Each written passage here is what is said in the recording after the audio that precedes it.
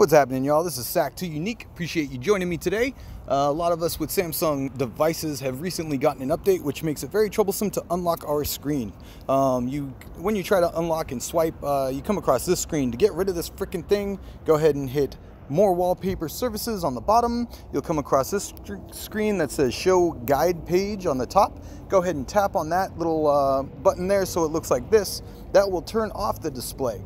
That way you won't have that issue anymore. Now, if you want to bring it back or take advantage of those services at any time, you can swipe down from the top, tap that settings wheel on the very top left, and you'll come across this screen.